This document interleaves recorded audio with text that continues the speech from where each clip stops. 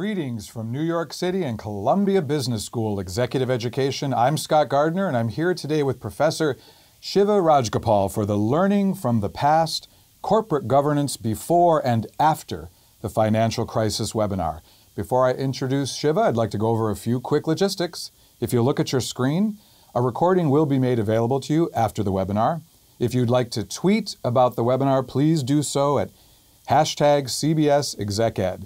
And finally, most importantly, please submit those questions to the Q&A box throughout the webinar, and we'll get to as many of those as possible in the last 10 minutes. Thank you. It's my pleasure to be here today with Professor Shiva Rajgopal. He is the Vice Dean for Research, as well as holding the Kester and Byrnes Professorship at Columbia Business School. He is a world-renowned expert on financial reporting issues, earnings quality, fraud, executive compensation, corporate culture, and corporate governance. He is passionate about bridging academic theory with policy setting and corporate practice and has a wide-ranging experience in solving applied business problems. He also advises think tanks, advisory firms, and professional and trade associations. Shiva, it's great to be with you today. Same here. My pleasure. I'm happy to be with you. Now, there's a lot of great material that we're going to be looking at, so let's start off with the first question I have for you, all right? Now, I know you've been looking a lot deeply at bank boards since the financial crisis. Let me ask you, do you expect these bank boards to change? It's not obvious. It's not obvious.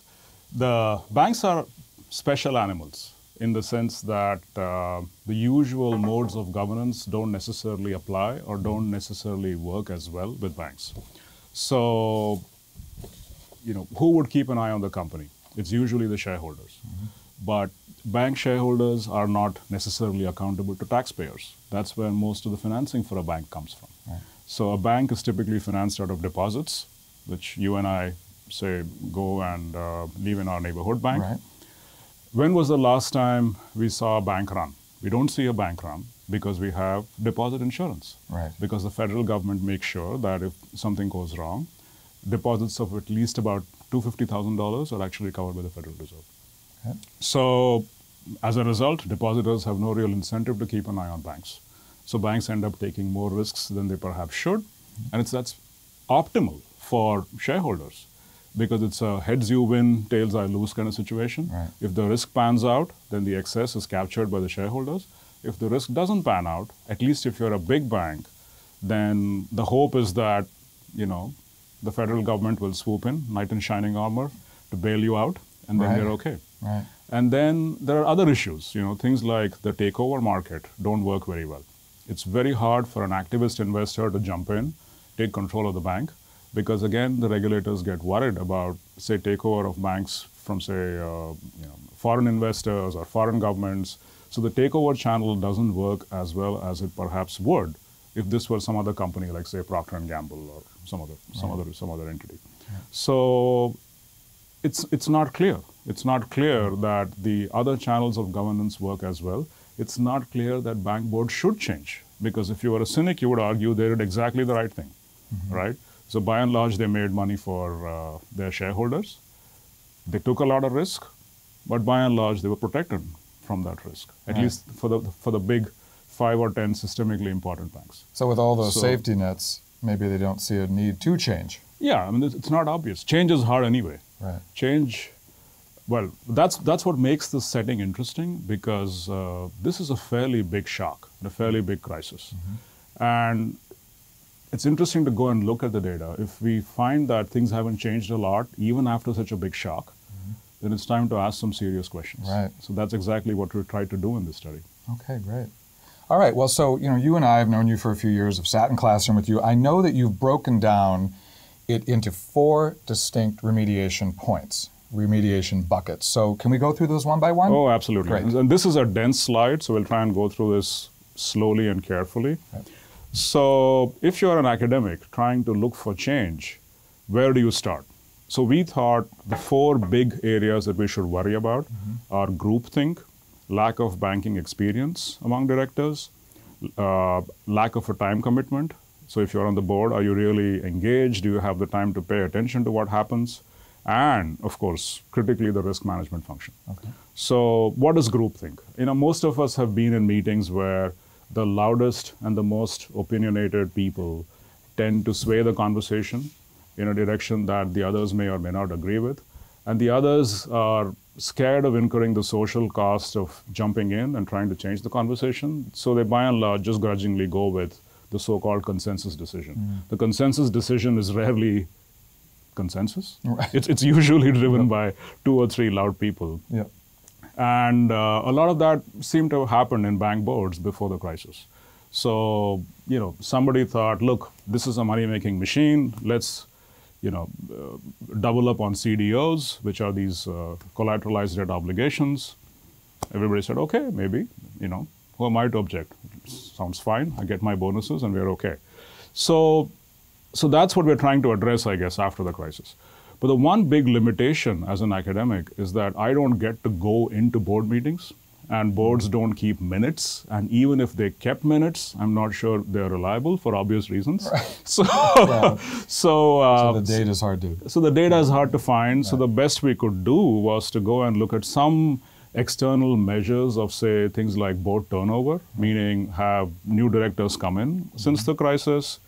Do we have a larger proportion of directors who are, intellectually different, more diverse? Right. Now, measuring intellectual diversity is so hard. Right. So we often look for things that are easier to measure. Do you have, for instance, more females on the board? Do you have, fewer affiliated directors, meaning directors who are otherwise connected with the CEO or someone else on the board? Do you see people who are more perhaps racially diverse? Do you see, fewer Caucasian members on US boards? And you could also measure things like CEO power, meaning the rules require companies to tell us how much the top 5 people in the company get paid. Mm-hmm. So you could measure the proportion of the CEO's pay to total pay. Okay. And if the thinking is that, if the CEO gets 30% of the total pay, relative to, say, some other bank where a CEO gets 10%, so the claim would be that the first bank CEO is, say, much more powerful. So it's just a proxy for how much power the CEO perhaps holds. The balance. The balance. Okay. Balance of power. That Exactly. makes sense. So that's what we look at. And we look at data before and after the crisis for all the US banks that we can find data for. And as the slide suggests, look for yellows, because yellows suggest what changed. Turns out nothing changed, at least on these 5 proxies for groupthink, Okay. which is a bit disturbing. Yeah. So now let's talk about idea number 2. Lack of banking experience. So it turns out that many of the large US banks actually had, say, presidents of museums on the board. And it's not super obvious what those people probably, were they able to contribute. Right. Because banking is a highly technical business.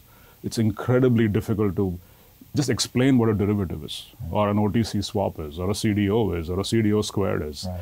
So the hope was that after the crisis, you would see board members who have perhaps a bit more relevant experience, a bit more industry experience. So the 3 things we look for here is, do new directors have more prior banking experience? Right. Do they have more specialty finance experience? So for instance, if they've been involved in, M&A or corporate finance or treasury or something along those lines. And we could go and look at, how did the companies where these people were board members or directors before they came to the bank, how did those companies do? Okay. So that's what I mean by track record, Right. in terms of, say, operating performance and stock performance. Yeah. And if we look at these 3 metrics, at least there is some good news. Now we see more directors with more prior banking experience. Right. So some of these museum presidents, I'm guessing, have retired or rotated off the board to be replaced by people who have more relevant experience. But if you look at these other 2 metrics that we discussed, prior specialty finance experience or the track record of the directors or the chairman who've served elsewhere, that doesn't seem to have changed a whole lot. Okay. Now let's talk about time commitment. Being on a board is very time consuming. So, but obviously I don't get to see the calendars of the directors who are on board, so I can't measure that. Right. So we look for, again, somewhat indirect proxies. So we go and measure the number of outside boards that a non-executive director sits on, And the thinking is that if you're sitting on 6 boards, chances are your attention's all scattered and it's pretty hard to focus on what goes on with one company. So that's the intuition. You can also look at the number of committee memberships the board member sits on. Right. The boards have all kinds of committees, as you know, the audit committee, the compensation committee, the risk committee, the ESG committee, which is environmental, social, governance responsibilities. So the more memberships you have, perhaps the less time you can spend on a specific task. So those are the 2 things we go measure. And it turns out that if you look at outside directorships, that really hasn't changed since the crisis. People are still sitting on as many boards as they were before than after. Okay. But it turns out the number of committee memberships they have has actually gone up.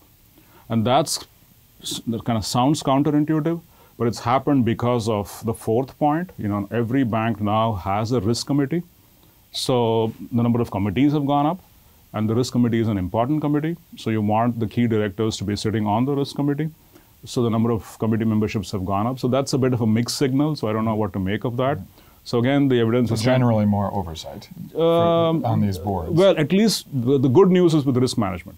That's our 4th point. Right. So now most boards, virtually all the bank boards that we looked at, do have an independent risk and reputation committee, which is great, which kind of loops back into our previous point. That's why the number of committee memberships seems to have gone up.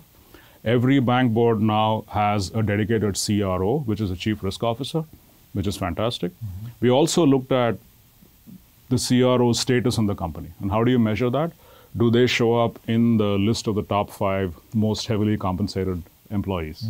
And it turns out, as you can see, that's not highlighted. So if you look at the CRO status, it's not obvious that CROs show up more frequently in the top 5 after the crisis relative to before. But the good news here is that every bank now has a risk and a reputation committee. Every bank has a dedicated chief risk officer. So if you look at the gestalt, the overall picture, we've effectively looked at 21 measures in this chart here.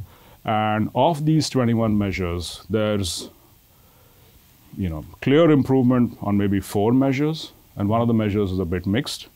So, you can consume the evidence as you will. This is the evidence.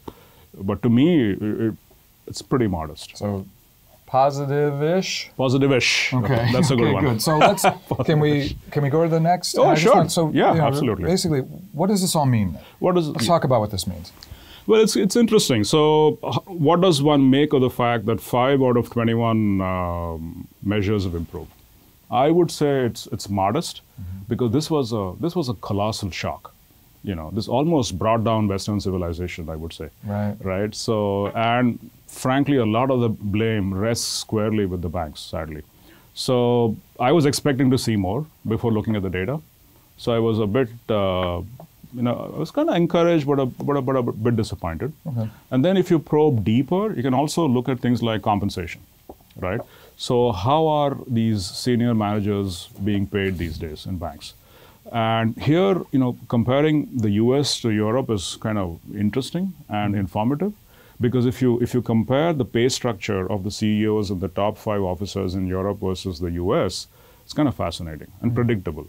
The US CEOs of banks are in general paid more on short-term measures, more on financial measures, like accounting and stock performance, compared to Europe, where they are in general paid on longer-term measures, and they tend to be non-financial. Okay. So things like bank culture is explicitly written into compensation plans of many European banks, not so much in the US. Right. And this is the other issue.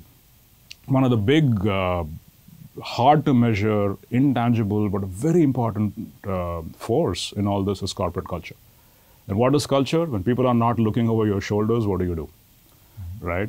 And it's so easy to, in a bank, to have a culture problem, right? For example, when you walk in and you try to get a loan, say for a house or for a car, they make you sign a 30-page document. Right. Do you ever read what is in there? No. So it's so easy to slip something in there. Right. Right?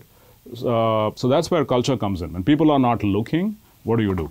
Right. So has culture changed? Are we now making sure that we don't necessarily take advantage of our customers, because in the short run, you can easily make money off them, you can make bonuses, and 4, 5, 10 years later, bad things happen. We know many examples. Wells Fargo is the latest, for instance. So has culture changed? That's again difficult for me to tell, from the outside. So, so that's one, an important element to keep an eye on going forward. Okay. Good. And of course, the million-dollar question: will all this prevent the next crisis? I hope we don't have one. Yeah. Right. Yeah. Well, I hope people learn from the past and institute new policies that will prevent that. That's the hope. I mean, is it commensurate to other crashes that we've seen, or other? I mean, like what the response rate was, the percentage of positivity? Is that at least commensurate to that? That's a very good question. So the last time we had such a big crisis was probably the 1929 recession. Right. And that was followed by a lot of regulation. Right. Right. And whether regulation helped or not is frankly still being debated after so many years, after hundreds of years. Yeah. So it's never obvious. Yeah. But I would say on balance, regulation did help after the crisis. In fact, after the previous recession, we had something like deposit insurance. Right. You don't see the classic "It's a Wonderful Life" moment where people are running to their bank and trying to sadly withdraw and get out of the bank. Right. But that creates its own problems, unintended consequences. Now that you have deposit insurance, it gives banks a little bit of a license to take more risk than they should, because the depositors don't keep an eye on them. Okay. Sort of a double-edged sword. All right. So we have. Let's move on to the next. Talk about some of these buckets in more detail. So based on your study, you talk about succession planning, and some best practices for that. So what are we looking at here? Succession planning. So it's always hard to be in a room, in a meeting, say run by the CEO, and try to ask the CEO the following question. Do you have a succession plan? Because they get really threatened. Right. Oh my God! If you have a succession plan, chances are I'm going to be fired. Right. And then in fact, is there a coup? Is there a coup? Yeah, I mean you can see that in politics, absolutely. Yeah, I can imagine. So the key is to kind of destroy the bench, at least in politics, right? So it's the board's responsibility to make sure that at least insist on a plan. Having a plan is half the battle, right? And if you look at disclosures in companies, barely a fourth of these companies tell us about their succession plans. Oh. So a few best practices to kind of review them very quickly. Insist on a plan if you're a board. Regularly look at the plan and make sure that the CEO is told in no uncertain terms that this is good for the company, this is good for the CEO. Right. If the CEO's plane crashes, God forbid, then what happens? So if there's a crisis, a succession plan is invaluable. Right. So, but of course, it's a matter of creating trust between the CEO and the board, and that's not always that easy. Right. So these things are likely to work well if you have a trusted incumbent CEO and a lead director, whose job it is to go, create and manage the succession plan. Right. Well, and if there's transparency to the CEO about why you're doing this, then they're not going to think it's a coup. I mean, just they're less likely transparent. Yeah. Well, successful leaders are insecure too. Well, that's true. That's the problem. All right. So let's move on to the next. So groupthink. This is a problem. What are some best practices for this? We've already talked about the dangers of groupthink. And one of the practices that I find to be pretty effective is, when there's a contentious issue, role-playing works well. Okay. So I'm going to make you an advocate for a proposal, and I'm going to become the critic. So once I play a role, it kind of depersonalizes the situation a little bit. It becomes less emotional, and we have a more honest intellectual debate about the pros and the cons of a problem. Right. Otherwise, we get vested in one position, and we sometimes get blindsided to the other problems associated with that proposal. Mm-hmm. So role-playing helps brilliantly. Mm-hmm. And the other thing that I often advocate is, listen to people who disagree with you. Right. So short sellers. So who are short sellers? People who bet against your stock. Right. They actually put their money where their mouth is. Right. So they have bad news about your company, at least they think they do, and they're selling the short before they're selling the stock, and they don't own it. And the hope is that when the price falls, they buy it back and they make money. Right. So one out-of-the-box idea would be get short sellers into your boardroom. Talk to them. Right. Why do you feel bad about our stock? Right. What are we missing? What are we missing? So that it's hard to do, but I think it's extremely informative. It's imperative. Yeah, I mean, it's imperative. Yeah. But how many times do we usually get people who disagree with us into our homes, right? Yeah. So it's kind of behaviorally hard. Confidence of a leader, is playing a lot of parts in this. Absolutely. I mean, that seems to be. All right, so the last part is time commitment. How many hours can someone expect to dedicate to a board? And what are some best practices for that also? Lots of hours. It turns out it's roughly about 250 hours a year. So a 40-hour work week, I'm guessing we're looking at something like 6 to 7 weeks. So I would say 5 hours a week for 52 weeks. I mean, that's quite a bit. And as you know, it's not sadly uniform, right? So you'll have these peaks and valleys. Well, exactly. Right. If we're able to parse it out, life would be But then easy. people are also on 6 boards. That's the problem. Exactly. Yeah. So the best practice I would say would be more than 3 would be probably too many. Yeah. And the time commitment is even higher if you're sitting on more committees, and if you also happen to be the chairperson of the board. So what are some best practices? Obviously, don't overcommit. That goes without saying. And here's something else that I think is useful advice. People usually jump on the opportunity to be on a board. But I would say you want to interview the board as hard as they would interview you. So the best asset that you have is reputation. If you lose that, then you're nowhere. So you need to do as much due diligence about the company as they would about your background, and don't overcommit. Right. Well, a lot of good information. We've got questions coming in. Cool. It's an important topic to people, so can we answer a few of those? Absolutely. Wonderful. Absolutely. Let's do that. All right, so Gene wrote to us, and he said, you mentioned that you're making money, profits to traditional shareholders' book value. But book value seems to no longer connect to many market shareholders' value. This is an old linear view, but we live in a nonlinear world now. How are banks currently adapting their governance to fit in the world that we live in? It's a great question. Yeah. So at the risk of being a bit technical, so let's think about this notion of market to book. So what's the notion of market to book? So the idea is you take what the market values you at and you compare that to the so-called accounting value. So the market to book of a company in general is ideally more than 1, which would say the firm has future prospects. But if you look at European banks, it turns out that the market to book ratio is actually less than 1. Deutsche Bank has been less than 1 for like 3-4 years now. Mm-hmm. And how does one read that? One way to read that is that the market thinks that the bank is destroying value. The future is actually worse than what your current assets on your books tell you, right? The other interpretation of that metric would be the market is telling you that your assets are worth less, so you should take an asset write-down. So the book falls in market to book, and then market to book becomes closer to 1 or more than 1. So what is the takeaway in terms of this metric? If market to book for a bank is less than 1, or for any company is less than 1 for a long period of time, the directors need to be really concerned and worried.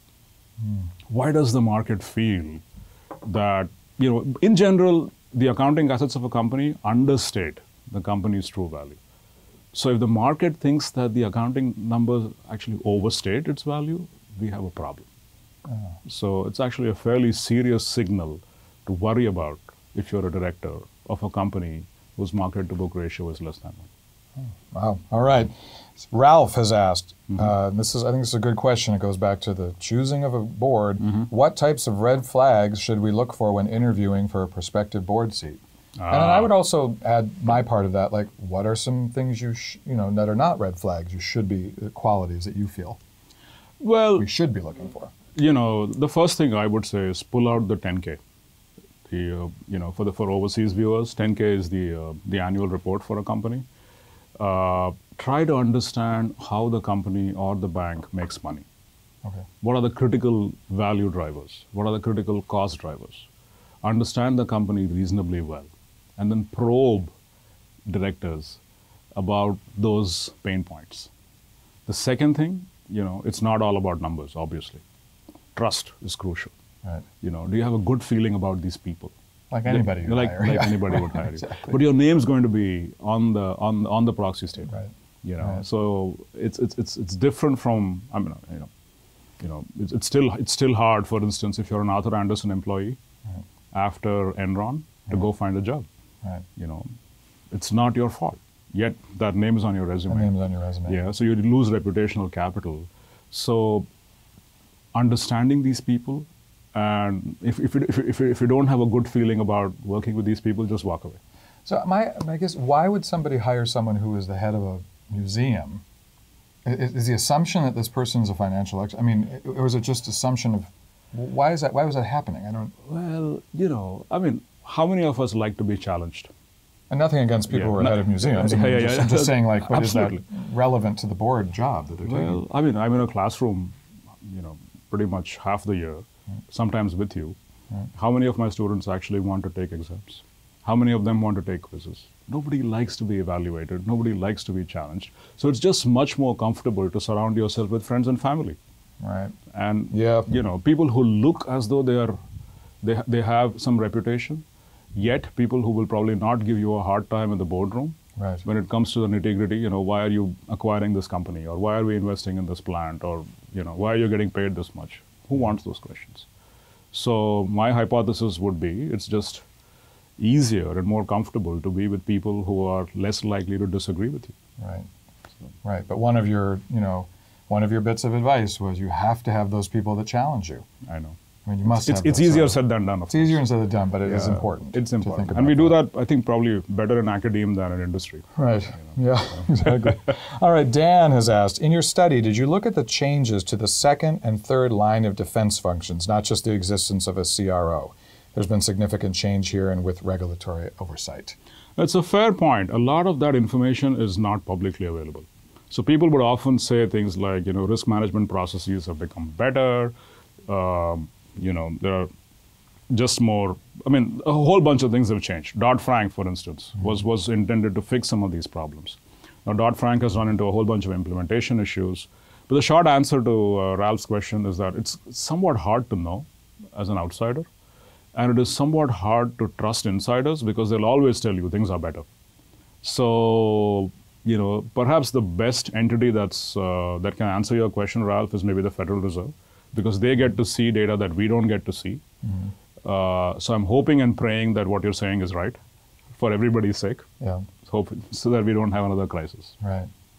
All right. So Adisa has written, California passed a law mandating a female director on the board. Passed a law mandating that. Right. Do you think this is the way to go? It's a fascinating question, and so if you're the libertarian bent of mind, I could argue maybe a knee-jerk response would be quotas are bad. We shouldn't have quotas, and that creates all kinds of distortions. But I often remind these people about, say, smoking. When smoking was banned, people complained, and then a generation later, people don't smoke voluntarily. Right. So sometimes when you're in a bad equilibrium and in a bad spot, some intervention may not be a bad idea. Yeah. And to give you some data to support that statement, if you look at the rate at which females are displacing males, at least on the boards of medium and small companies, it'll probably take anywhere between 25 to 50 years if we don't intervene. Right. The replacement rate is glacial, extremely slow. It's a little better with the large companies because they have much more pressure from institutional investors. Right. But if you just leave the medium and the small companies to their own devices, it's going to take forever. Okay. So maybe the Californian law, despite its short-term costs, and there will be some short-term costs, hopefully will just push us to a slightly faster trajectory. Accelerate. Accelerate. So, it's going to accelerate. So, on balance, I think it's not such a bad idea. Someone who wants this for their life doesn't have 20 to 50 years to wait around for that. Okay. That's true. Yeah. So if you're female and if you want to be on a board, move to California. Exactly. Well, hopefully other states will. If it's a good project, pick that's it up. true. Other states will. If there's a success there, do you think other states will pick that up? Do you think that's possible? A lot of this becomes political, sadly, as you're. But I'm hoping, maybe New York will be next. Who knows? I don't know. Yeah. All right. Well, we've got about 45 seconds left. So, what would you say is, a couple key takeaways for the people that are watching here today? A lot of people like a good key takeaway at the end. So, what do you think? And these are, at the risk of probably overstating this, these are life lessons. Mm-hmm. You don't want to overcommit. That's the time commitment point. You want to do whatever you can to surround yourself with diverse thinkers. Celebrate dissent, however hard that might be, because dissent is a very valuable piece of information about how you're doing. And what was the third thing I forgot? There you go. Hopefully, these are two good takeaways. Yeah, those are good. Those are good. No, but those are good. But it all goes back to that leadership confidence in making these decisions that are good and sound. In my mind, when I'm hearing you talk, it really is going to depend. It is a person issue, not just a finance issue. It is a person issue. Absolutely, right? like most things. Like most things. Numbers are just a way to understand human interaction and drama in institutions. Yeah, numbers are data, but you have to tell a story with it, right? Totally. There's an underlying human process that generates those numbers. Exactly. Thank you so much for being with us today. A lot of great information. I hope people found this very useful. And again, thank you for joining us for today's webinar. Thanks again for tuning in.